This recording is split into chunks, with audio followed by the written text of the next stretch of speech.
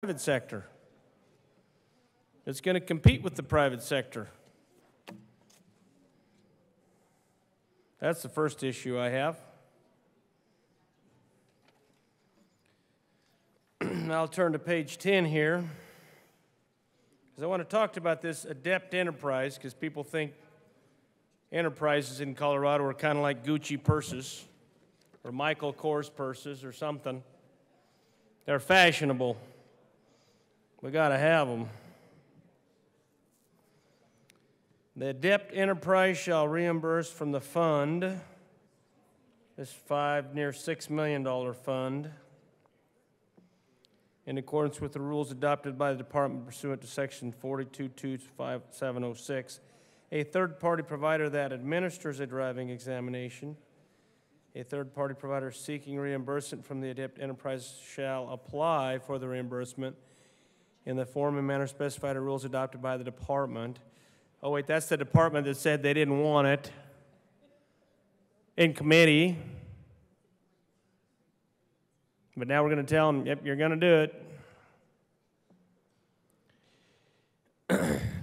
So now you got somebody coming over here asking for a reimbursement. Third-party provider shall not charge an individual taking a driver's exam for an amount reimbursed under the subsection. So they've got this subsection where now they can't charge an individual.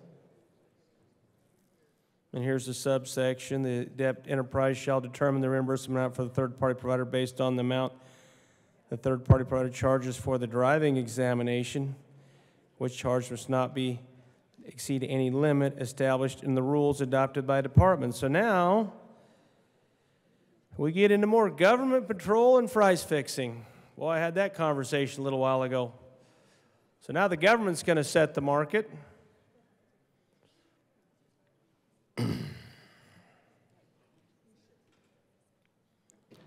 Here we go again. Less the amount the individual taking the driving exam pays the third-party provider for administering the driving examination. Now, I had a person in I wasn't even going to talk about this, but I think I'm going to now. The person that does and did the driver's testing in my community, I know personally. Her husband is one of my best friends from high school. And she would say how nervous she would get riding with these young people in these cars to do the test.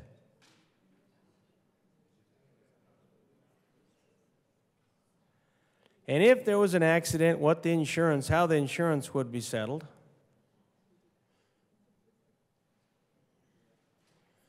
And that she would much rather have a third party do it that had the drivers, the vehicles, and the insurance already in place.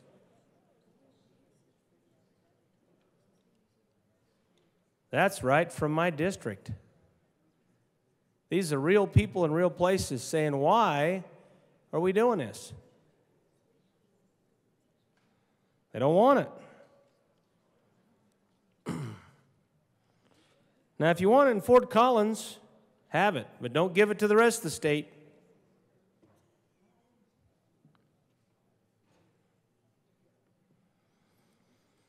Should this even be a state law?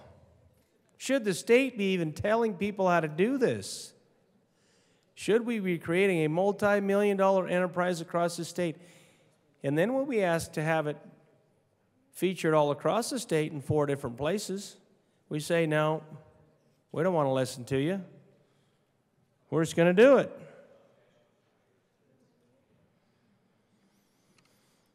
The cost to the individual taking the driver's exam must not exceed, except as provided in the subsection of this section, $25 for driving examination if the individual taking the driving examination has not previously failed the examination. Now, I heard the bill sponsor talking about how it was so horrible that someone had to pay a fee for flunking the test. Well, wait a minute. They had to pay a fee because they had to retake the test. Well, if you fail the test, you fail the test. Guess you get a redo. Get to redo it and repay it. That's life. That's life. That's why you want to get things done the first time. Not have to do them 2 or 3 times. But haste makes waste. Maybe they weren't ready. And then I'll just go a little farther down here. $50 for driving exams if the individual has previously failed the same driver's exam. To account for inflation or deflation.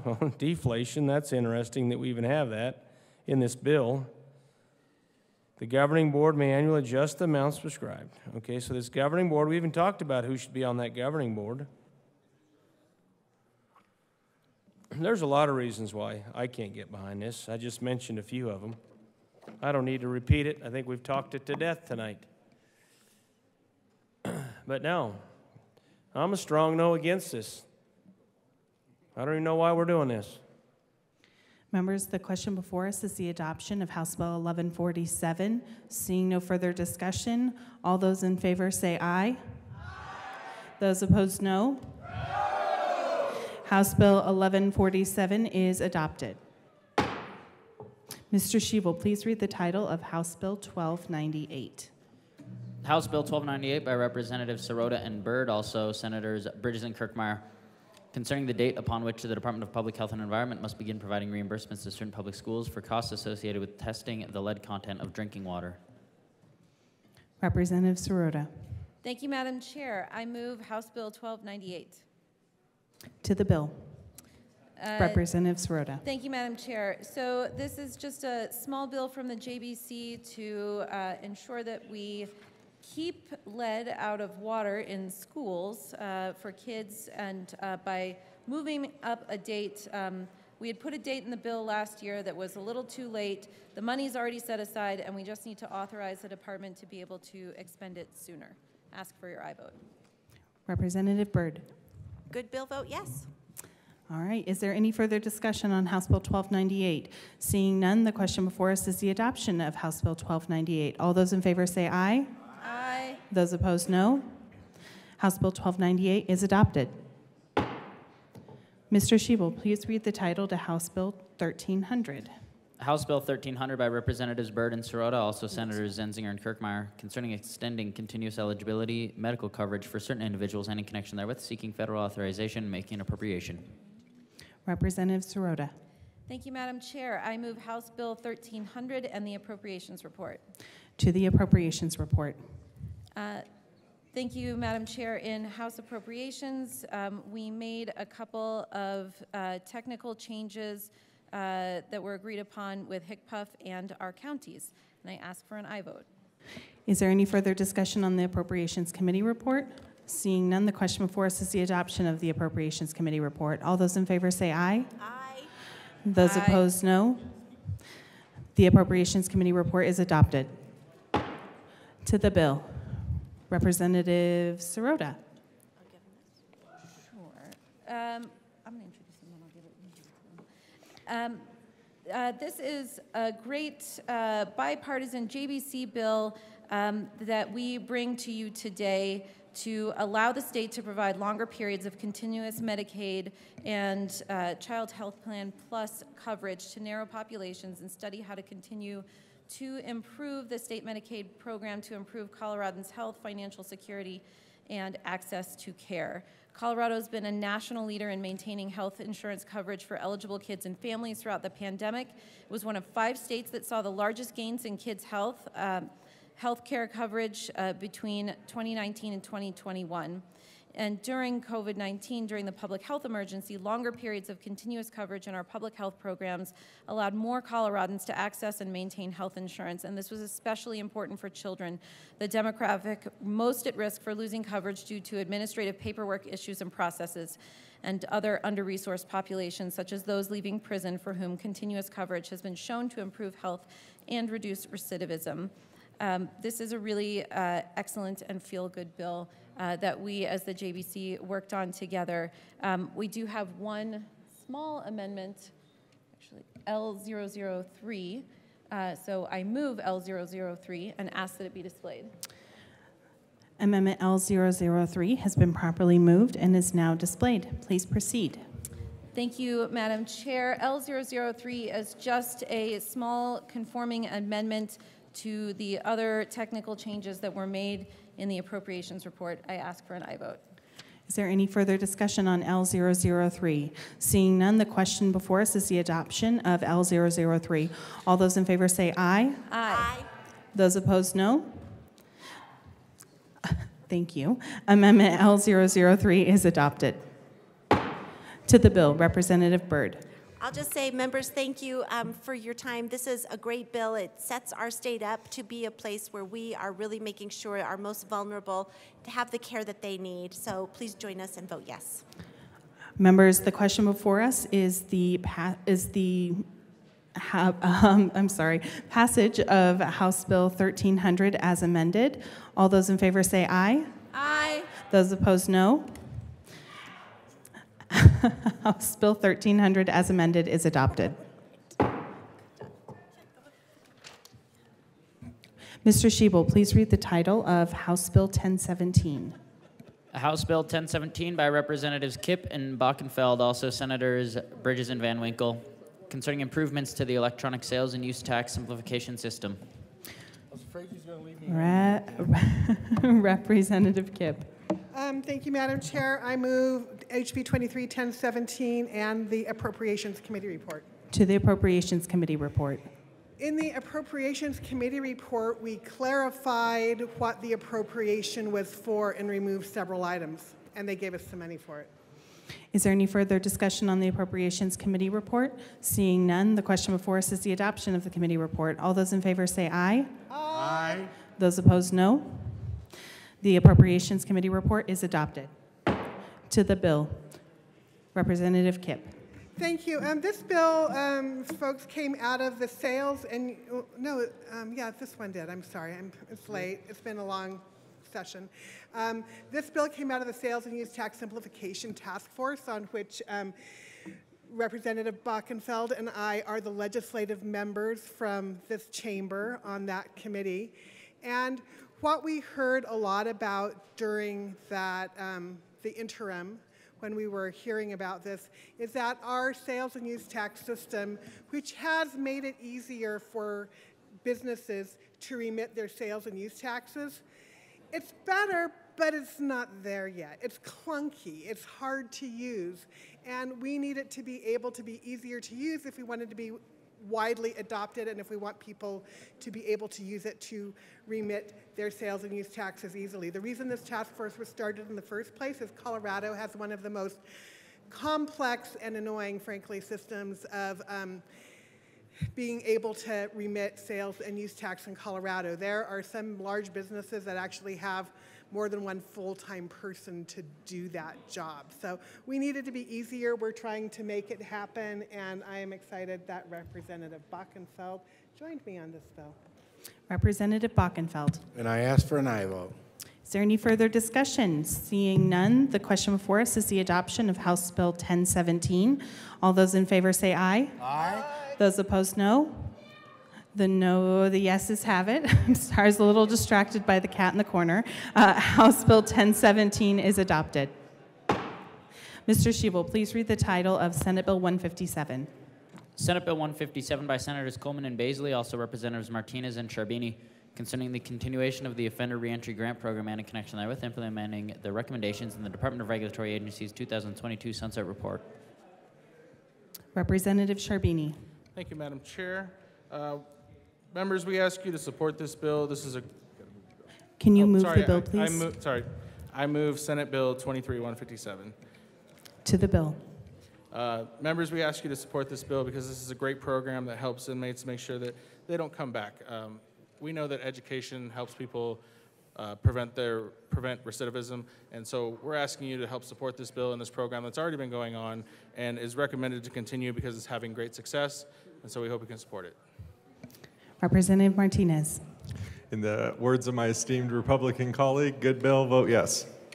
All right, is there any further discussion on Senate Bill 157? Seeing none, the question before us is the adoption of Senate Bill 157. All those in favor say aye. Aye. Those opposed, no. Senate Bill 157 is adopted. Mr. Shebel, please read the title to Senate Bill 160. Senate Bill 160 by Senators Fields and Winter F., also Representatives Mabry and Lynch, concerning the continuation of the Community Crime Victims Grant Program and in connection therewith, implementing the recommendations of the 2022 Sunset Report on the Community Crime Victims Grant Program by the Department of Regulatory Agencies. Minority Leader Lynch. Thank you, Madam Chair. I'd like to move Senate Bill 23-160. To the bill. Representative Mabry. Thank you, Madam Chair. Members, I am honored to stand here with our minority leader in bringing Senate Bill 23-160 to continue the Community Crime Victims Grant Program. This program is particularly important to me because it serves victims that are in my community. This money goes to nonprofits to make sure that direct services are going to victims of crime, and they're receiving mental health services. This program helps men of color, communities of color deal with the aftermath of crime, and I believe that this is essential in our strategy to keep our communities safe. We don't want victims of crime in the path to then become those who commit crimes. And the community service grants that are administered through this program help prevent that. And we urge an aye vote. Minority Leader Lynch. Thank you, Madam Chair. For those of you that didn't attend the committee, this was a great hearing where we actually got to see members of the community where this impacted them, and this is a good example of great return on investment. This is money that we throw into the community. We have folks that are benefiting from this program by being a part of the community that is trying to fix the issues within it, and this is good governance. This is the way it should be. Money that's spent on this, we see returned in a bunch of ways, because when we're really fixing the problem of somebody being a victim, a lot of times those victims sometimes become the perpetrators, and if we can stop that vicious cycle of these people being victimized, we can do good things in this state. So I would urge a yes vote. Is there any further discussion? Seeing none, members, the question before us is the adoption of Senate Bill 160. All those in favor say aye. Those opposed, no. Senate Bill 160 is adopted. Mr. Schiebel, please read the title of Senate Bill 165. Senate Bill 165 by Senators Sullivan and Danielson, also Representative Ricks, concerning the continuation of the regulation of racing and in connection therewith, continuing the Division of Racing Events in the Department of Revenue, continuing the activities of the Colorado Racing Commission, and implementing recommendations contained in the 2022 Sunset Report by the Department of Regulatory Agencies. Representative Ricks. Thank you, Madam Chair. I move SB 165. To the bill. This bill is a sunset bill that involves Arapahoe Park Racing and basically extends the sunset date to 2032. Is there any further discussion on Senate Bill 165? Seeing none, the question before us is the adoption of Senate Bill 165. All those in favor say aye. Those opposed, aye. no. Senate Bill 165 is adopted. Mr. Schiebel, please read the title of Senate Bill 72.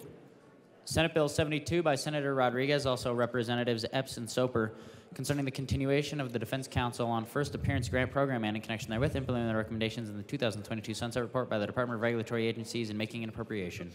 Representative Soper. Thank you, Madam Chair. I move Senate Bill 72. To the bill. And to the bill. Thank you. So in House Judiciary, where we have first presented the bill, and by the way, Representative Epps was going to be here, but sends her regards. I'm here. Oh, you're here. Hey, welcome. Did you want to go first?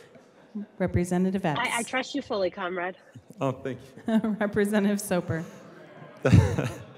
Yeah, I do object to that, but it's nice.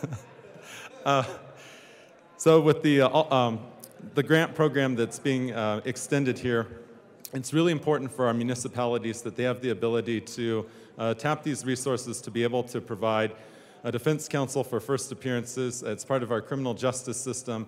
Yes, it may be at the lowest level, at the municipal level, but it still is important that Coloradans have the ability to have an attorney if they're being accused of a crime, even a low-level crime, and would ask for a yes vote. Thank you. Is there any further discussion?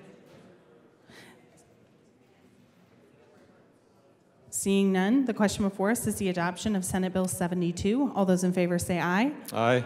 Those opposed, Aye. no. Senate Bill 72 is adopted. Mr. Shebel, please read the title of Senate Bill 177. Senate Bill 177 by Senators Robertson, Simpson, also Representatives McCormick and Catlin, concerning the funding of Colorado Water Conservation Board projects and in connection therewith making an appropriation. Representative McCormick. Thank you, Madam Chair. I move Senate Bill 177 and the Appropriations Committee report. To the Appropriations Committee report. Thank you, Madam Chair. In the Appropriations Committee, we had to combine two funds into one because it made it easier for the Department of Natural Resources, and I urge an aye vote. Is there any further discussion on the Appropriations Committee report? Seeing none, the question before us is the adoption of the committee report. All those in favor say aye. Aye. Those opposed, no. The Appropriations Committee report is adopted. To the bill, Representative McCormick. Thank you, Madam Chair. This bill is a really important bill that comes annually to appropriate funding for very important water projects across our state. That comes from the Colorado Water Conservation Board Construction Fund, the Severance Tax Perpetual Base Fund, the Water Plan Implementation Cash Fund, as well as Colorado Parks and Wildlife Cash Funds. And these projects that are in your bill are a result of our water plan in action. The projects on this list align with our water plan goals and objectives and certainly reflect the values of our state, which are vibrant communities, thriving watersheds, robust agriculture, and resilient planning. These projects have gone through an 8-month process to be vetted. They're very, very important. This funding mechanism is important, and I urge an aye vote on this bill. Representative Catlin. Thank you, Madam Chair. These are the kind of things that we need to do in the state of Colorado. Water is front and center this year and has been for a number of years. The CWCB projects list are the kind of things the state of Colorado needs to continue doing, and that's what this bill will do, is to carry forward the funding for those kind of projects. Everything from satellite monitoring, floodplain risk management, weather modification, Fish and Wildlife Resources Fund, the Colorado Watershed Restoration Program, water forecasting projects and partnerships. These are the kind of things that the state of Colorado has been doing for a long time. These are the projects that keep Colorado at the forefront of the water world. We all know that we're at the top of the world, and being at the top of the world means we need to do a top-of-the-world job taking care of the water that we have in this state. These are the projects that are helping the state of Colorado. They'll help you and your districts. It's a good bill. Vote yes. Is there any further discussion? Seeing none, the question before us is the adoption of Senate Bill 177. All those in favor say aye. Aye. Those opposed, no. Senate Bill 177 is adopted. Mr. Shebel, please read the title of House Bill 1226. House Bill 1226 by Representatives Soper and DeGree Kennedy, also Senators Robertson Will, concerning transparency requirements for hospitals and in connection therewith, creating more timely submissions of data, providing insights into transfers of cash and profits and reserves, including those leaving Colorado, reporting on all information received, reporting information by each hospital in addition to health systems, disclosing executive compensation, including compensated incentives, reporting mergers and acquisitions of hospitals and physicians, and reporting investments in capital equipment and construction. Representative Soper. Thank you, Madam Chair. I move House Bill 1226 and the Appropriations and Health and Insurance Committee reports. All right, to the Appropriations report. Speaker Pro Tem Kennedy, DeGree Kennedy. Wow. Thank you, Madam Chair. In the Appropriations Committee, we had a cash fund and federal fund appropriation for 2 FTE, and we ask for an aye vote. All right. Is there any further discussion on the Appropriations Committee report? Seeing none, the question before us is the adoption of the committee report. All those in favor say aye. Aye. Those opposed, no. The committee report is adopted. To the Health and Insurance Committee report, Speaker Pro Tem Degree Kennedy. Thank you, Madam Chair. I move Amendment L13 and ask that it be displayed. Amendment L013 has been properly moved Thank you, and Madam is Chair. now displayed. Please proceed. Sorry to jump the gun. Thank you, Madam Chair. This amendment makes a handful of changes to the Health and Insurance Committee report, including restructuring language around out-of-state transfers, changing the way we require hospitals to report their statements cash flow from quarterly to annually, and putting guardrails on how the quarterly data is to be used. We ask for your support. Is there any further discussion on Amendment L013? Seeing none, the question before us is the adoption of Amendment L013. All those in favor say aye. Aye. Those opposed, no. The amendment is adopted. To the committee report, Speaker Pro Tem Degree Kennedy. Thank you, Madam Chair. In the Health and Insurance Committee, we made numerous changes as the result of stakeholding, and we ask for your support. Is there any further discussion? Seeing none, the question before us is the adoption of the Health and Insurance Committee report. All those in favor say aye. Aye. Those opposed, no. All right, the Health and Insurance Committee report is adopted. To the bill, Speaker Pro Tem Degree Kennedy. Thank you, Madam Chair. I move Amendment L14 and ask that it be displayed. Amendment L014 has been properly moved and is now displayed. Please proceed. Thank you, Madam Chair. This amendment brings some information into alignment with the amendment we just made to the H&I Committee report about the historical transfers of cash out of state. We ask for your support. Is there any further discussion? Seeing none, the question before us is the adoption of Amendment L014. All those in favor say aye. Aye. Those opposed, no. Amendment L014 is adopted. To the bill, Representative Soper. Thank you, Madam Chair. Members, House Bill 1226 really builds on the work that Representative Kennedy did, or Degree Kennedy, did back in 2019. In that year, it was House Bill 19-1001. And it's really important as policymakers that we have good data, and data to be able to see the fiscal health of our hospitals, to know just how many hospitals really are on the cusp of failing if they're small hospitals, but we're also the tale of two cities. So we also have some of the most profitable healthcare systems in America, and to be able to see, are they overcharging Coloradans for the sole purpose of moving that money out of state to subsidize their operations around the nation? Because we shouldn't be treated as a cash cow. And then likewise, to look at the value of nonprofit hospitals and to make sure that they really are nonprofit hospitals and not Fortune 500 companies. So that's what our transparency bill does in a nutshell. It really is about transparency and ensuring that we as lawmakers have good data to make decisions in the future. And we'd ask for a yes vote. Is there any further discussion? Seeing none, the question before us is the adoption of House Bill 1226 as amended. All those in favor say aye. Aye. Those opposed, no. Hold on. House Bill 1226 as amended is adopted. Mr. Shevel, please read the title of Senate Bill 005. Senate Bill 5 by Senators Hawkes, Lewis, and Cutter, also Representatives Lynch and Snyder, concerning measures to expand the forestry workforce and in connection therewith, directing the Colorado State Forest Service to develop educational materials for high school students about career opportunities in forestry and wildfire mitigation, creating a timber, forest health, and wildfire mitigation industries workforce development program to help fund internships in those industries, allocating general fund money to the Wildfire Mitigation Capacity Development Fund, authorizing the expansion and creation of forestry programs, directing the State Board of Community Colleges and Occupational Education to administer a program to recruit wildland fire prevention and mitigation educators, and making an appropriation. Well done, Mr. Shevel. All right, Representative Snyder. Thank you, Madam Chair. I didn't quite catch that title. Could we have it maybe read a second time? No, never mind. Thank you. So, Senate Bill 5. Sir, can you please move the bill first? Oh, yeah. Why don't we go ahead and move Senate Bill 5? All right, to the bill, Representative Snyder. Thank you. So, a brief introduction before we have a short little amendment to take care of. But just to let you know, Senate Bill 5 came out of the Interim Wildfire Matters Review Committee.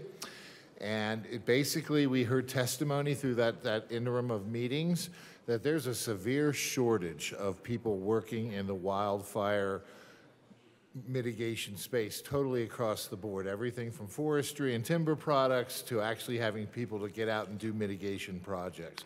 So the real intent of this bill is to create educational program, courses at all types of public institutions. Originally, it was just Colorado Mountain College and community colleges. That's now been opened up to all public institutions, and even an outreach program down to the high school level to start getting young people excited about getting a job, working out in the outdoors, in the wild, and making a real difference for Colorado. Minority Leader Lynch. Thank you, Madam Chair. So I have a 14-page document here that I'd like to read to kind of get you guys up to speed on what's really going on with our workforce in the wildfire management agency. So just bear with me. It's good information. I think you'll enjoy it. Honestly, this bill came out of Wildfires Matter. Really, it was part of two bills. It started as two bills. That one helps bolster up our timber industry. The other is this one, which allows us to encourage folks that aren't currently knowledgeable about the field of working with forest management and working in the timber industry.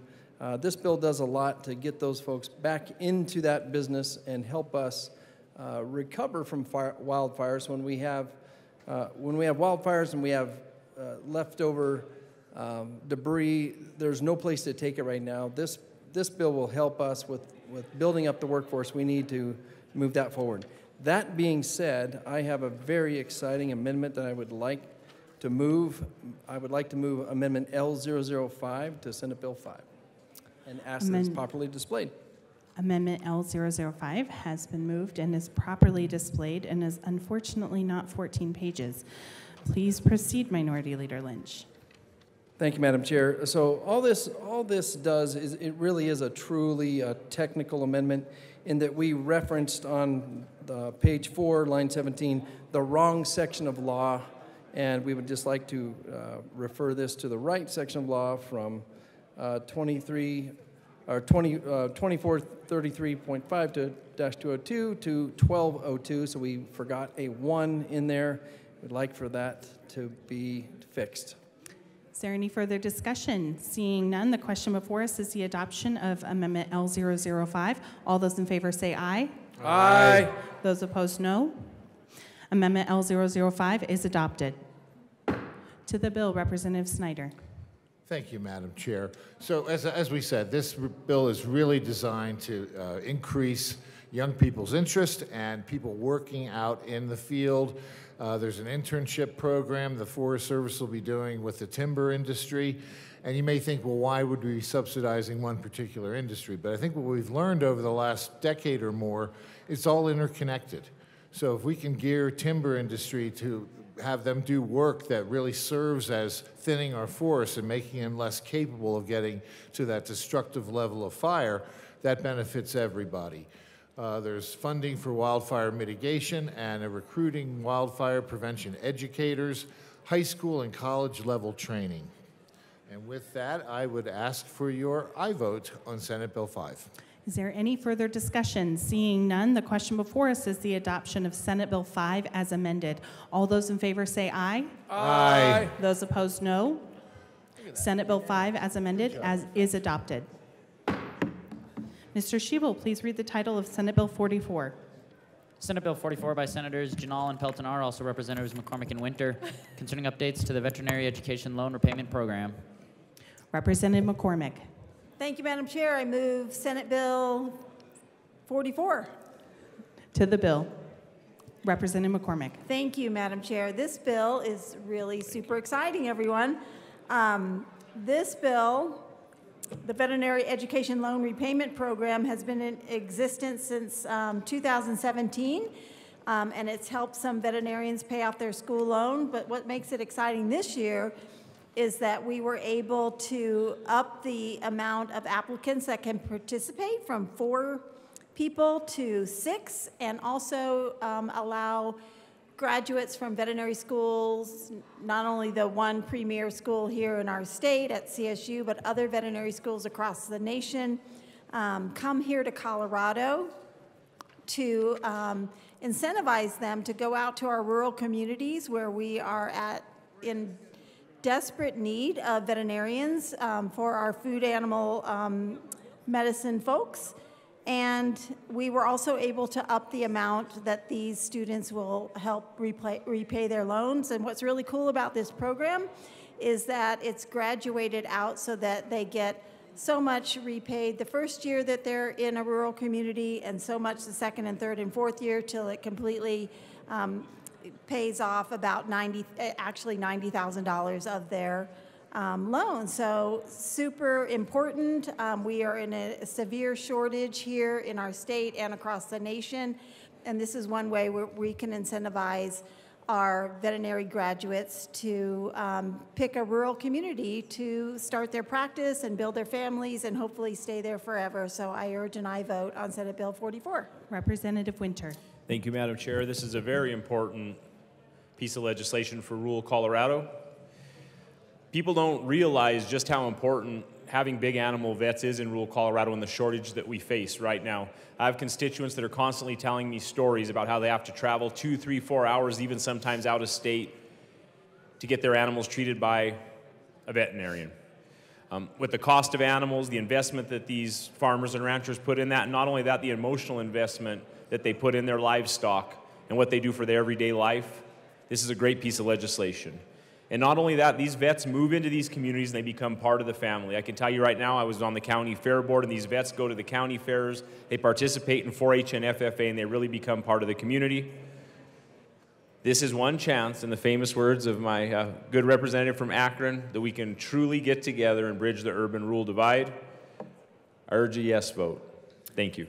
Is there any further discussion? Seeing none, the question before us is the adoption of Senate Bill 44. All those in favor say aye. Those opposed, no. Senate Bill 44 is adopted. Mr. Shee will please read the title to Senate Bill 161.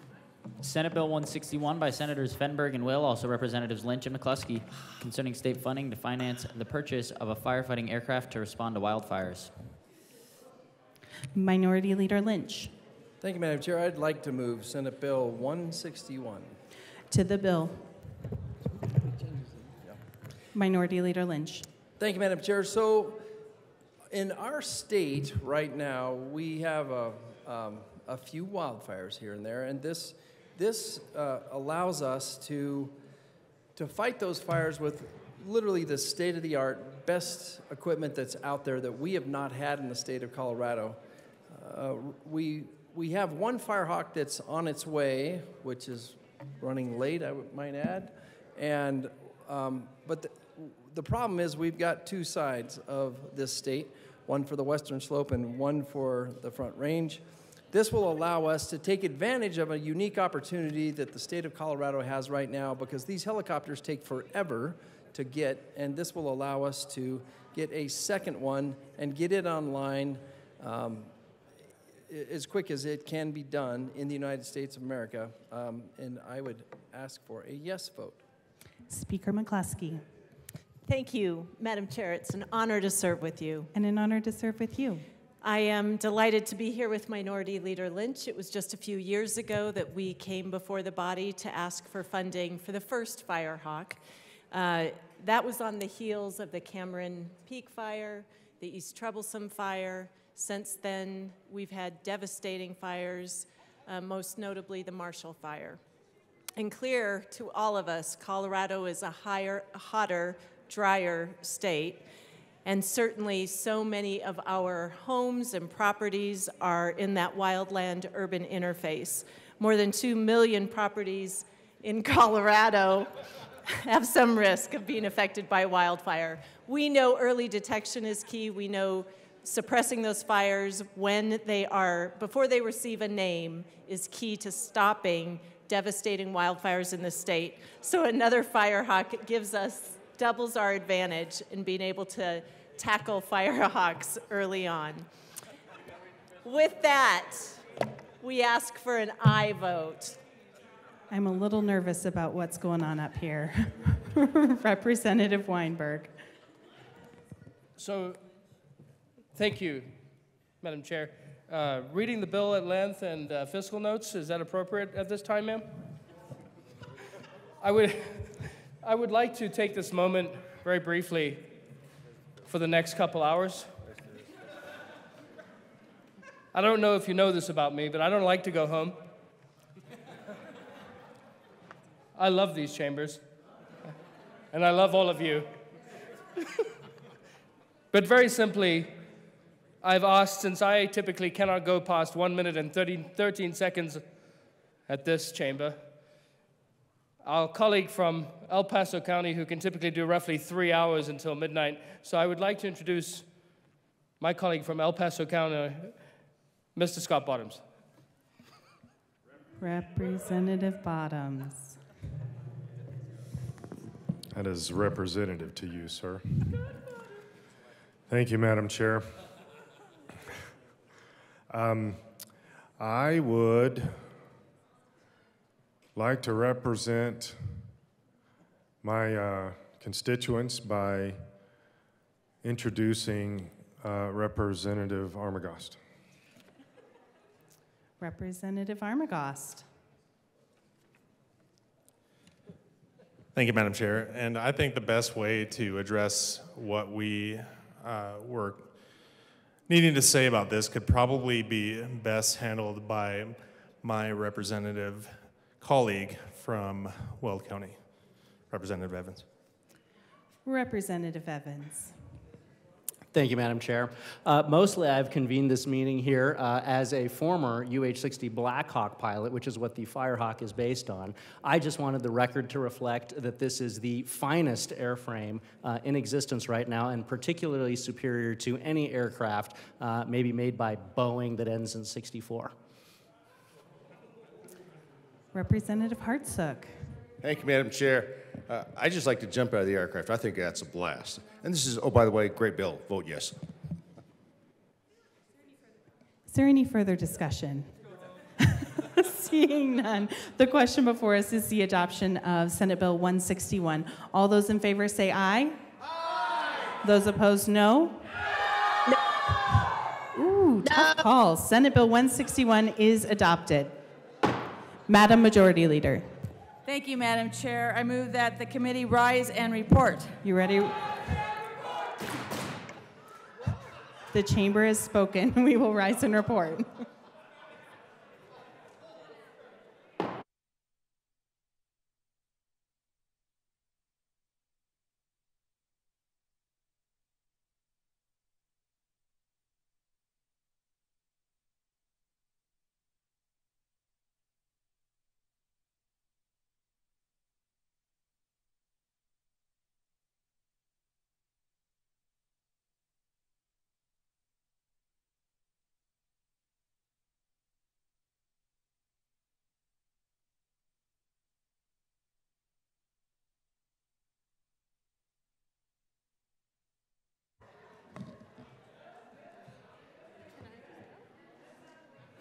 The House will come back to order.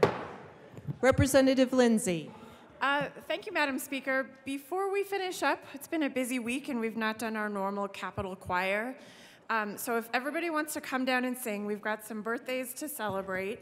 Representative Lindsay, we do want to do this, absolutely, but we need to first finish out our business. Okay. I'm so sorry.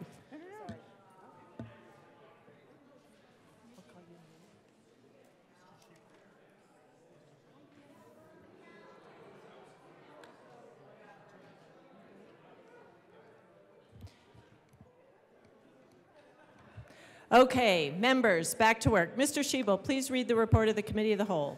Madam Speaker, your Committee of the Whole begs leave to report it as under consideration the following touch bills, being the second reading thereof and making the following recommendations thereon. House Bill 1013 is amended, 1017 is amended, 1088 is amended, 1147 is amended, 1226 is amended, 1269 is amended, 1272 is amended, 1298, 1300 as amended, passed on second reading or engrossed and placed on the calendar for third reading and final passage. Senate Bill 5 is amended, 44, 72, 157, 160, 161, 165, 177 is amended, passed on second reading or revised and placed on the calendar for third reading and final passage. Representative Wilford. You have heard the motion. There are amendments at the desk. Mr. Schiebel, please read the Bottoms amendment to the Committee of the Whole report. Representative Bottoms moved to amend the report of the Committee of the Whole to reverse the action taken by the committee in not adopting the following Frizzell Amendment L45 to House Bill 1272 to show that said amendment passed, that House Bill 1272 is amended passed. Representative Bottoms. I'd like to move this amendment to the report of the Committee of the Whole and have it displayed. Thank you. It is properly displayed. Basically, I ran this amendment just to try to protect the e-bike sellers from having to have so much extra expense just waiting, sitting out there, that they're carrying this for the purchaser for the tax credits. And I think this is going to harm the business owners. And so I urge an aye vote on this amendment. Representative Weissman. Thank you, Madam Speaker. Members, it's been a few hours now, but we did have a discussion about this point previously. I'm going to ask for a no vote on this cow. We have given careful attention all the way through the amendment process, all the way into this morning, about how the e-bike part of this goes. The retailer claims the credit, and again, they don't have to participate in all that, but the retailer claims the credit. We are going to be standing up advanced payments on a quarterly basis to facilitate the flow of funds to address these cash flow concerns, which are not invalid, on top of which the Energy Office is going to be working with retailers in the bicycle community for other sorts of lending facilities to smooth out the cash flow, even beyond the quarterly payments. We believe we have tried very hard to see to these concerns. We're asking for a no vote on this cow. Seeing no further discussion, the question before us is the adoption of the Bottoms Amendment to the Committee of the Whole report. Mr. Schiebel, please open the machine and members proceed to vote. Representative Garcia, how do you vote? No. Representative Garcia votes no. Representative Morrow, how do you vote? No. Representative Morrow votes no. Representative Epps, how do you vote? No. Representative Epps votes no. Representative Sirota, how do you vote? No. Representative Sirota votes no. Representative Herod, how do you vote? No. Representative Herod votes no. Madam Speaker? Representative Ricks, how do you vote? No. Representative Ricks votes no.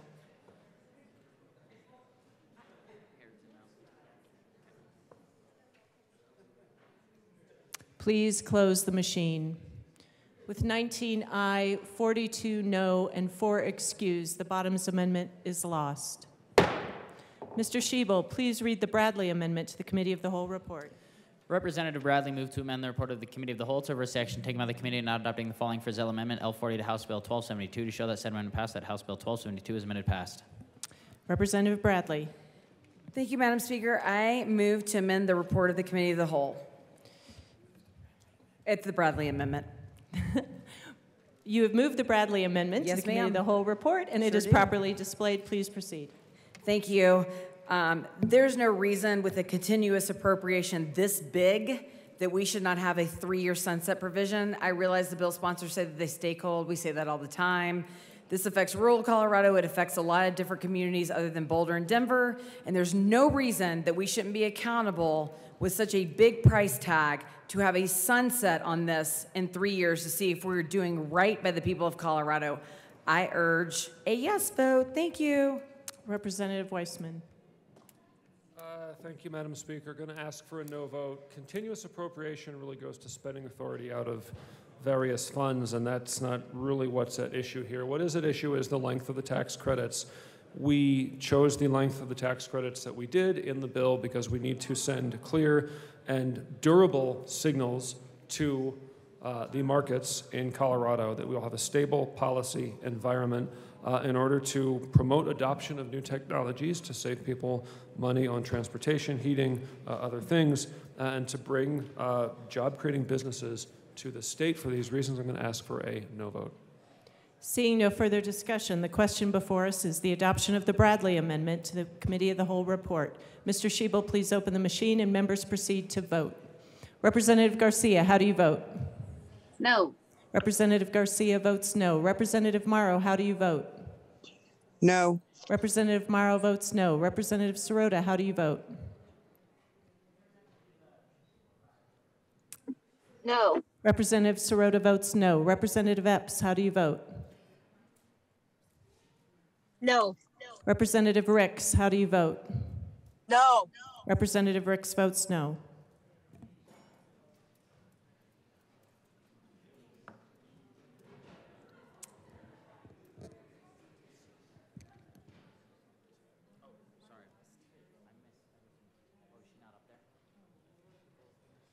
Representative Harrod is excused.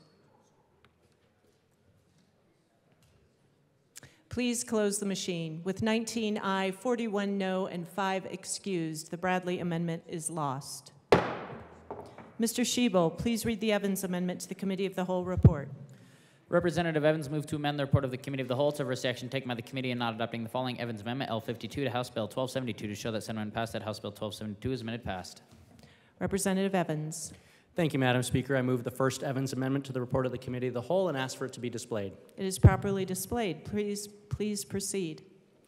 Thank you, Madam Speaker. So as we discussed, this amendment strikes sections 15 and 16 from the bill, and those are the sections that deal with the severance tax. So without going through the whole long explanation before, legislation from last year said, let's not mess with the severance tax. And now that we're messing with the severance tax again to the tune of effectively $70 million over the next 3 years, it just makes it really, really hard for industry to feel like they can negotiate in good faith and come to a compromise if we're going to mess with that again the next year and the next year and the next year. It particularly impacts my district, since this is a major revenue stream for my district, which ultimately boils down to schools and roads and bridges and community stuff. And so for that reason, because we had legislation last year that says don't mess with it, I would ask for an aye vote. Representative Weissman. Thank you, Madam Speaker. Members, I'm going to ask for a no vote. We have negotiated extensively in good faith with representatives of the industry about these provisions of the bill. We have amended it in response to things that we have heard from them. Work is ongoing about bigger conversations about the severance tax and the ad valorem credit pursuant to legislation last year. I ask for a no vote. Representative Holtorf. Thank you, Madam Speaker. And to the bill sponsor, I want him to understand why this is so important. And he was in the committee, I believe. The industry continues to see the goalposts moved. We can't go a year after passing legislation and saying, hey, we're going to do this. I'll wait. You good? Oh, okay. I didn't know. I was going to wait and pose. Okay. We sit here and promulgate legislation and say we want to signal to industry. We want to create predictable signals so we can foster and do certain things. And then every year we can't sit on our hands long enough because we got to bring back more legislation and change and pass more things. There's no predictability in the energy space when you do that. None. I wasn't in the committee, but I was told that that was even presented in the committee. But are we listening? That's a question. That's a big question and not a rhetorical question. I've even had department liaisons tell me that we're passing legislation so fast they can't even react to it. They can't even write the rules because we're running this horse so fast around the track because we got to do all this stuff. Now, what really kind of gets a burr in my saddle is the fact that he's got an amendment here. And nobody's listening. And it's a good one. Just look at it. I'll be a yes.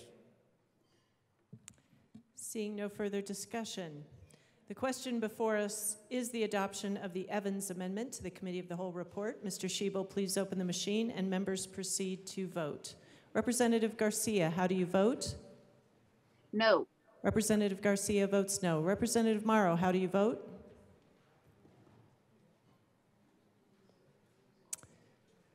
Representative Morrow, how do you vote?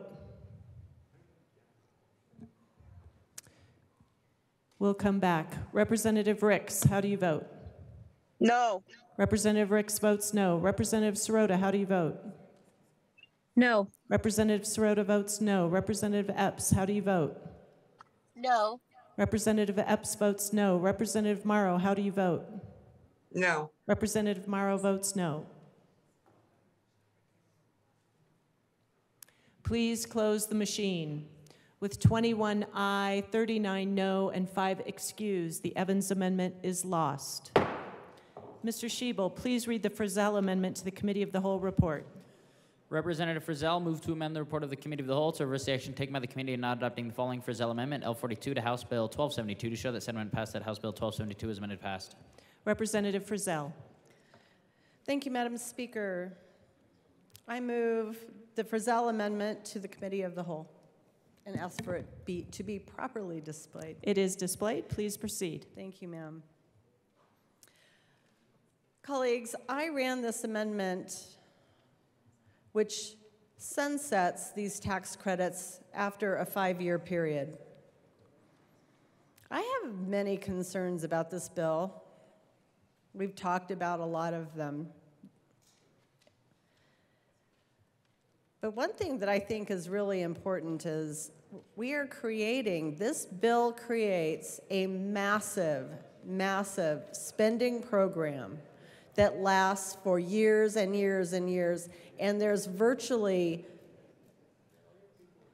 no guardrails for testing the success or the effectiveness of this program. I'm very concerned about that. I believe that 5 years is plenty time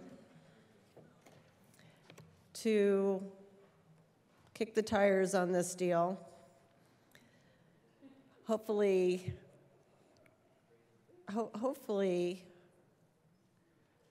make changes along the way as this particular piece of legislation candidly feels cobbled together with baling wire and duct tape, given the number of amendments that have been passed in the last couple of weeks. Just today, we saw almost 10. So I ask for a yes vote on this amendment. Thank you. Representative Weissman. Thank you, Madam Speaker. Going to ask for a no vote. We talked about guardrails. Here are some guardrails. There are absolute caps on the amount of tax credits that can be certificated by the Energy Office in a given year for a number of the different provisions in this bill. 1, 2, we have tax expenditure statements pursuant to law so that the Office of the State Auditor has specific direction by which to evaluate what's going on in here when they do evaluate tax expenditures on a rolling basis, as we have directed them to do. 3, we added an amendment previously in the process to direct reporting by the Energy Office to legislative oversight committees on an annual basis so that there's an ongoing touch point to all of us. Here, I ask for a no vote. Seeing no further discussion, the question before us is the adoption of the Frizzell amendment to the Committee of the Whole report. Mr. Shebel, please open the machine and members proceed to vote. Representative Garcia, how do you vote? No. Representative Garcia votes no. Representative Morrow, how do you vote? No. Representative Morrow votes no. Representative Epps, how do you vote? No. Representative Epps votes no. Representative Sirota, how do you vote? No. Representative Sirota votes no. Representative Ricks, how do you vote? No. Representative Ricks votes no. Representative Herod, how do you vote? No. Representative Herod votes no. Please close the machine. With 19 aye, 42 no, and 4 excused, the Frizzell amendment is lost. Mr. Shebel, please read the Holtorf amendment to the Committee of the Whole report. Representative Holtorf moved to amend the report of the Committee of the Whole to reverse action taken by the committee in not adopting the following winter amendment, L30, to House Bill 1272, to show that said amendment passed, that House Bill 1272 is amended passed. Representative Holtorf. Madam Speaker, I'd like to move the Holtorf amendment to the Committee of the Whole and ask that it be displayed. It is properly displayed. Please proceed. Thank you. This just starts this particular program and allows it to go into effect on the new gas wells and oil wells after January 1st, 2024 in order to help Eastern Weld County and the other counties in my district. Representative Weissman. Thank you, Madam Speaker. Members, I ask for a no vote. Again, we've had extensive discussions with the industry about this. We do appreciate their active engagement and participation. I also have a concern whether this could even be administered on a per-well basis starting 1/1/24. I ask for a no vote. Seeing no further discussion, the question before us is the adoption of the Holtorf amendment to the Committee of the Whole report. Mr. Shebel, please open the machine and members proceed to vote. Representative Garcia, how do you vote? No. Representative Garcia votes no. Representative Morrow, how do you vote? No. Representative Morrow votes no. Representative Epps, how do you vote? No. Representative Epps votes no. Representative Sirota, how do you vote? No. Representative Sirota votes no. Representative Ricks, how do you vote? No. Representative Ricks votes no. Representative Herod, how do you vote? No. Representative Herod votes no.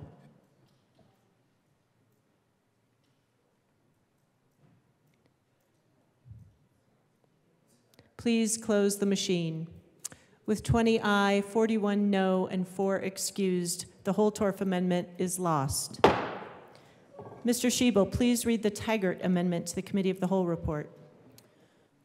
Representative Taggart moved to amend the report of the Committee of the Whole to reverse the action taken by the committee in not adopting the following Frizzell Amendment L28 to House Bill 1272 to show that said amendment passed, that House Bill 1272 as amended passed. Representative Taggart. Thank you, Madam Speaker. I move the Taggart Amendment to the Committee of the Whole, to the report of the Committee of the Whole. It is properly displayed. Please proceed. I think it's important when we talk about a particular type of vehicle, in this particular case, it's an electric bicycle, that we refer to it in industry terms. And industry has broken down electric bikes into 3 classes. Class 1, which is a pedal assist, Class 2 and Class 3, which are throttle electric bicycles. Now, why is that important? It's also important that we're always consistent in the laws that come out of this particular body.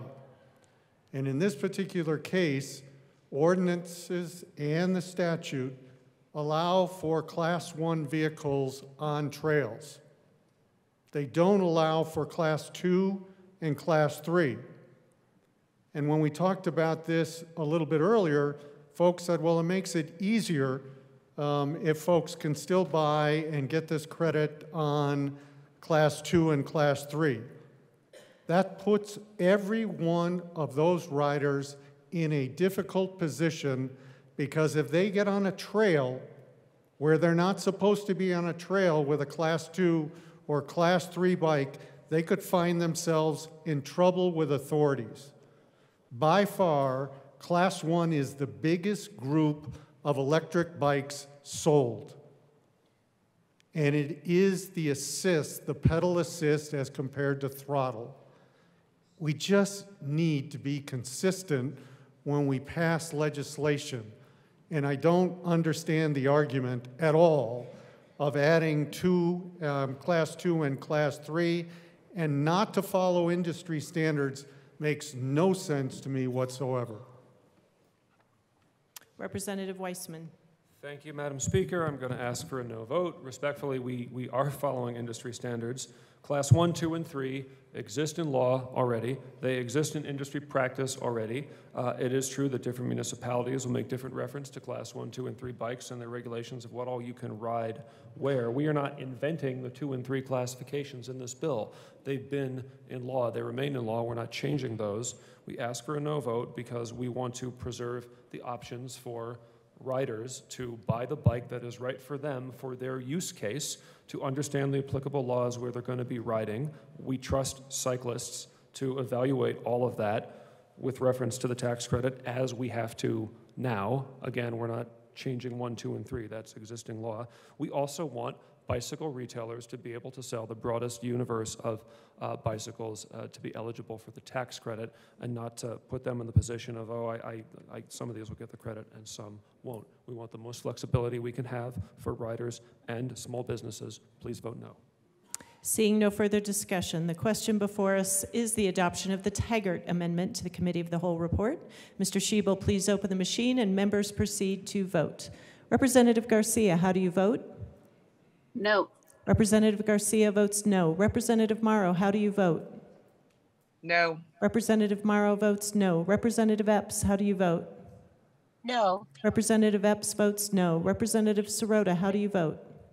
No. Representative Sirota votes no. Representative Ricks, how do you vote? No. Representative Ricks votes no. Representative Harrod, how do you vote? No. Representative Harrod votes no. Please close the machine. With 21 aye, 40 no, and 4 excused, the Taggart Amendment is lost. Mr. Schiebel, please read the Winter Amendment to the Committee of the Whole report. Representative Winter moved to amend the report of the Committee to the Whole to reverse the action taken by the committee in not adopting the following Winter Amendment, L25 to House Bill 1272, to show that said amendment passed, that House Bill 1272 is amended passed. Representative Winter. I move the Winter Amendment to the report of the Committee of the Whole and ask that it properly be displayed. It is displayed. Please proceed. Members, I'd ask for your attention on this amendment. I ask for a yes vote on this amendment. I think it is morally wrong to use taxpayer dollars to purchase products that contain rare earth metals that have been obtained by child slave labor. These children are being exploited for the benefit of environmental justice. Let that sink in. Exploited for the benefit of environmental justice. In this chamber, I hear all the time how the Colorado legislature is passing groundbreaking legislation. The Colorado is paving the way. Wouldn't we be doing that by voting yes on this amendment?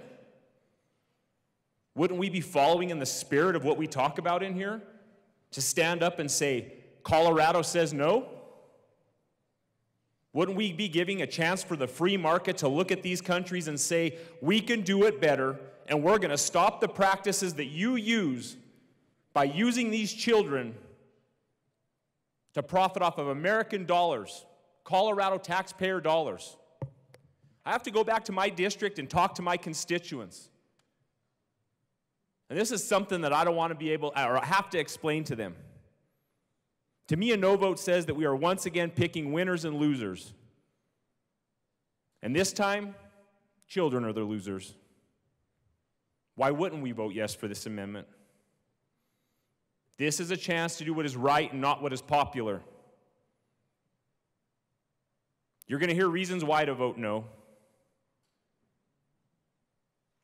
Let's stop. Let's not put politics over people tonight.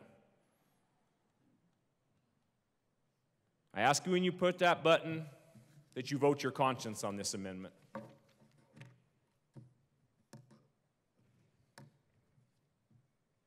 Once again, I ask you when you push this button, you vote with your conscience. I urge a yes vote. Representative Taggart. Thank you, Madam Speaker. I rise in support of this. And I'll use the word consistency again here, even though it failed in the last one. We have had federal laws on this subject since the late 1990s because of problems that companies like Nike, which got the vast majority of the publicity for child labor issues in the Pacific Rim.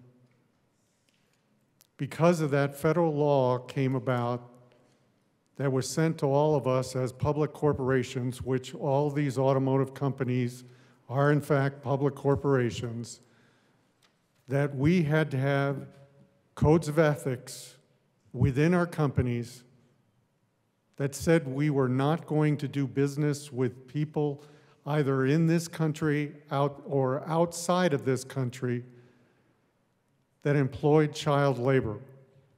And the federal government went a step further. They said they had every right to audit this.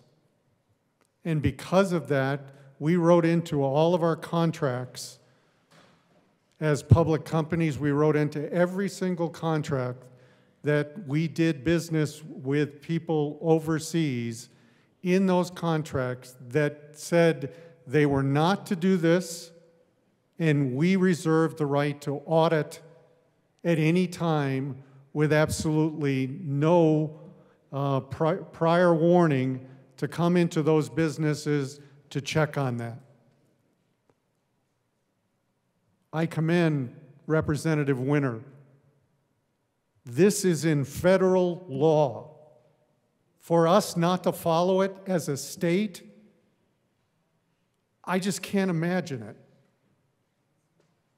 It just doesn't make sense again, and I'm sorry to say that, but if there's federal law, the state new bills should follow federal law. And this is already in place since the late 1990s. Representative Evans. Thank you, Madam Speaker. 160 million children globally are involved in child labor. In this country, you can have coffee that is held to a higher standard. Fair Trade America is a label that can be attached to different products to certify that these products were produced without negative practices, to include things like child labor. And I think that it's critically important that if we are going to stand up for those who have no voice, if we are going to push forward with the best technologies that we want to develop, that we at least hold it to the standard of fair trade coffee. I would ask for an aye vote on this amendment. Representative Weissman. Thank you, Madam Speaker. I'm going to say two different sorts of things about this amendment. When the U.S. Congress passed the Inflation Reduction Act and had tax credits about electric vehicles, that was to do two things. Yes, it was to make electric vehicles more affordable by means of tax policy, and that's going to kick in real soon. It was also to use the legislative power of the U.S. on the global stage to shift the market by putting domestic production and related requirements on what vehicles were going to get the tax credits. Because we are such a large economic power in the world, this is going to start to change how vehicles are made. That's the point. I see the head shaking. Minimum percentage of battery components produced or manufactured in North America, starting at 50% fiscal year 23, rising to 100% before the end of the decade. Minimum percentage of critical minerals extracted, processed, or recycled in nations with free trade agreements. Now, free trade agreements can be a bit mixed, but there are some labor and environmental standards in those, starting at 40% fiscal 23, rising to 80% before the end of the decade. There's also a concept in federal law, 42 U.S.C. 18741, if you want to look it up, called entities of concern about sourcing of batteries. IRA excludes entities of concern, including currently China and Russia, from sourcing of these critical minerals relative to the tax credit. I'm talking about federal law because this is going to have a lot to do with the vehicles that, in fact, are available from dealers in Colorado to even be bought and to benefit from our tax credits. That's the whole point of the federal law. And frankly, while we're talking about kids, earlier tonight after we passed the bill on second reading, somebody who's paying really close attention to this, I think in a way is sort of, hey, it's been a long day, cheer up, sent a really adorable picture of her newborn, 1-year-old, maybe not even 1-year-old. And the point being is when we do policy like this, when we talk about decarbonization, when we talk about no longer destroying our airshed and destroying our climate, yeah, those of us now who maybe, if we're lucky, have several decades left on the earth, we're going to benefit from that. But the way that I really think about it is little kids today, kids of friends I have in this room, kids of other people I know who are going to be alive at 2100. That is why we do this kind of work. No one bill is going to set right things we have been systemically getting wrong in how we live in this earth for 150 years. But we have to try because we owe things to people who are going to come after us. We owe a habitable world. We owe taking the steps we can take now. Thank you, Representative to clean Weissman. up how we live in the world. I ask for a no vote. Thank you. Representative Joseph. Thank you, Madam Chair. I also ask for a no vote on this particular amendment. part of the issue, again, since we would be asking the State Department to do this particular implementation, what would be required from a non-US manufacturer? And also, how would we verify that such information is correct? What would be the standard? So with all these things, I would say that I would ask for a no vote for this particular amendment. Also, I just wanted to say, as I shared previously with my colleague, that I understand his request, but ultimately it doesn't fit within the bill at this time. I'm happy to work with him next year on a bill that would protect and further protect and promote children's rights in Colorado and around the world. But I also wanted to note that the US Department of Labor's Bureau of International Labor Affairs is also doing a lot of work in that field. It says that in 2021, $57 million actually was set aside to accelerate actions internationally to eliminate child labor and forced labor by supporting efforts by the global community, including workers' organization, civil society, and also expanding access to social protection for vulnerable children, fostering companies' responsibility and accountability for their supply chains, and promoting respect for worker voice and order labor rights. So ultimately, this work is being done at the federal level already.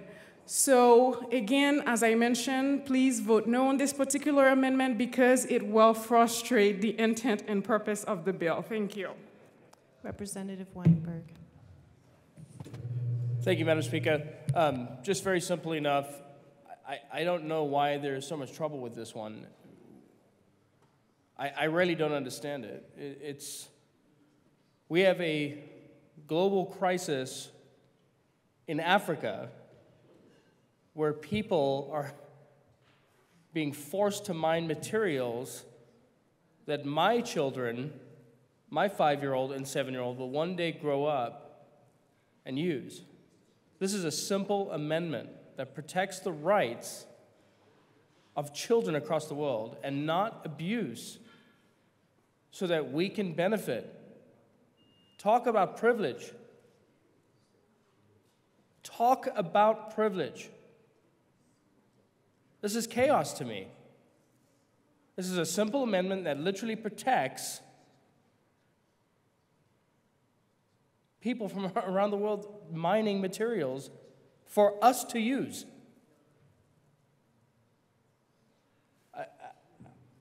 I haven't heard one response as to why this amendment should not be put in place.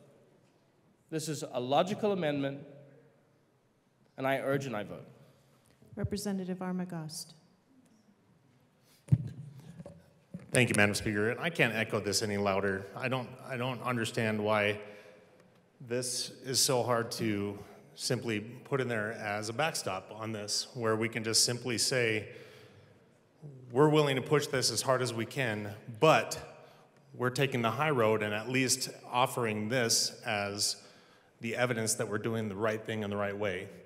We have Clean Diamond Trade Act to prevent getting diamonds federally, that we don't have to do that on a state level. It's not happening anymore, but this is still happening to get lithium, the components that we have in these batteries. Why is this? Why can't this just be in the bill? This is just something very simple. It looks really terrible that we're denying something so simple of being just that backstop, of saying we want to push this as hard as we can, but not so hard that we're affecting kids that are probably mining these elsewhere to get us these components that we really want to push for our state. It's a simple thing that we're avoiding looking like monsters. This is something where we can say, hey, we're doing the right thing to push what we're pushing so hard. We're at least not pushing hard enough to make things come to us in a way that's immoral and unethical. I strongly encourage a yes vote on this amendment.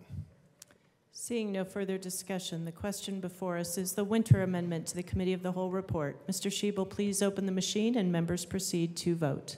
Representative Garcia, how do you vote? No. Representative Garcia votes no. Representative Morrow, how do you vote? No. Representative Morrow votes no. Representative Epps, how do you vote? No. Representative Epps votes no. Representative Sirota, how do you vote? No. Representative Sirota votes no. Representative Ricks, how do you vote? No. Representative Ricks votes no. Representative Herod, how do you vote? No. Representative Herod votes no. Please close the machine. With 24 aye, 37 no, and 4 excused, the Winter Amendment is lost. There are no more amendments at the desk. The question before us is the adoption of the Committee of the Whole report. Mr. Schiebel, please open the machine and members proceed to vote. Representative Morrow, how do you vote? No. Representative Morrow votes no. Representative Garcia, how do you vote? I'm sorry, yes. I'm sorry. I apologize. One moment, Representative Garcia. Representative Morrow, how do you vote on the Committee of the Whole report? Yes. Representative Morrow votes yes. Representative Garcia, how do you vote? Yes. Representative Garcia votes yes. Representative Epps, how do you vote? Yes. Representative Epps votes yes. Representative Sirota, how do you vote? Yes. Representative Sirota votes yes. Representative Ricks, how do you vote? Yes. Representative Ricks votes yes. Representative Herod, how do you vote? Yes. Representative Herod votes yes. Please close the machine. With 42 aye, 19 no, and 4 excused, the Committee of the Whole report is adopted.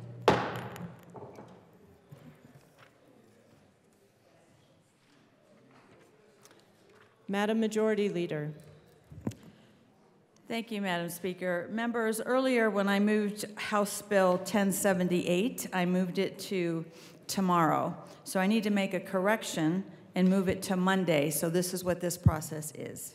So, Madam Speaker, I move the House reconsider the last action taken on House Bill 1078, which was to lay the bill over until tomorrow, Saturday, April 22nd. Members, the motion before us is for the House to reconsider the last action taken on House Bill 1078, which was to lay the bill over until tomorrow, Saturday, April 22nd. This does require a 2/3 vote.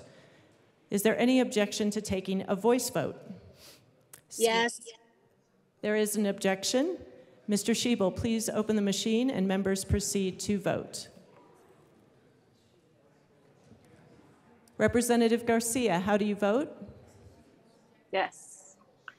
Representative Garcia votes yes. Representative Morrow, how do you vote? Yes. Representative Morrow votes yes. Representative Epps, how do you vote? No. Representative Epps votes no. Representative Sirota, how do you vote? Yes. Representative Sirota votes yes. Representative Ricks, how do you vote? Yes. Representative Ricks votes yes. Representative Herod, how do you vote? Yes. Representative Herod votes yes.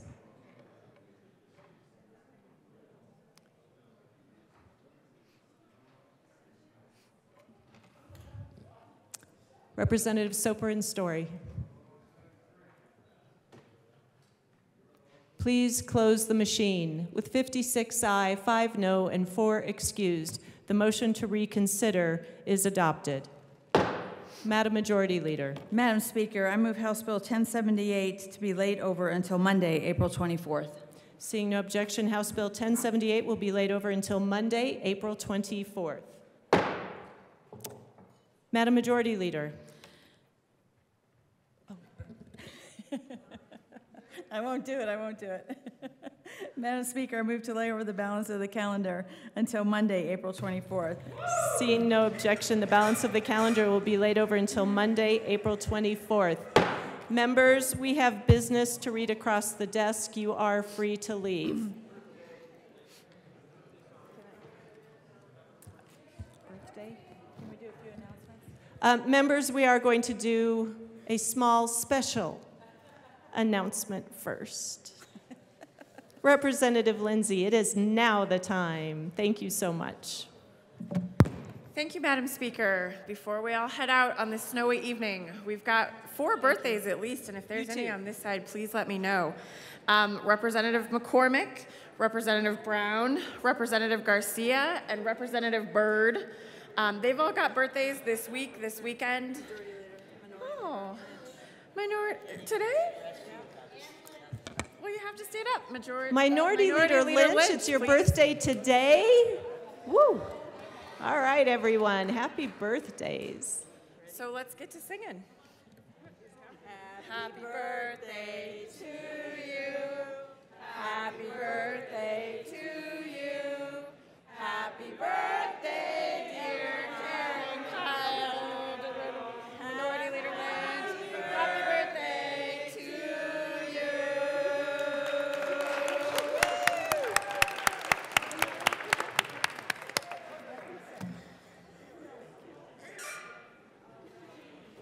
All right. Just the fridge. Oh. One more announcement. Representative Froelich. Folks, if you have something in the fridge that means anything to you, go get it, because it's not going to be there on Monday. Okay, Mr. Schiebel, now's your moment. Conference committee reports. First report of First Conference Committee on Senate Bill 220. This report amends the re-engrossed bill to the President of the Senate and the Speaker of the House of Representatives. Mr. Schiebel, the conference committee reports will be printed in the journal. Introduction of bills. House Bill 1305 by Representatives Byrd and Bockenfeld, also Senators Zenzinger and Kirkmeyer, concerning the program to provide the continuation of health benefits for dependents of certain local government public safety employees who die in a work-related death. House Bill 1305 will be assigned to the Committee on Appropriations. House Bill 1306 by Representatives Harrod and Soper, concerning the use of social media administered by an elected official that is not supported by government resources and in connection therewith, allowing an elected official to restrict or bar an individual from using the social media administered by the elected official for any reason, including attempting to chill the speech of another individual. House Bill 1306 will be assigned to the Committee on State, Civic, Military, and Veterans Affairs. House Bill 1307 by Representatives Doherty and Soper, concerning enhanced supports for youth who are in detention. House Bill 1307 will be assigned to the Committee on Public and Behavioral Health and Human Services. Senate Bill 200 by Senator Winter F., also Representatives Froelich and Harrod, concerning the utilization of automated vehicle identification systems for increased traffic law enforcement by certain jurisdictions and in connection therewith, making an appropriation. Senate Bill 200 is assigned to the Committee on Transportation, Housing, and Local Government. Senate Bill 273 by Senator Marchman, also Representatives Basenecker and McLaughlin, concerning the inclusion of agricultural land in urban renewal areas. Senate Bill 273 will be assigned to the Committee on Agriculture, Water, and Natural Resources. Representative McLaughlin will be removed as a House co-prime sponsor on Senate Bill 273.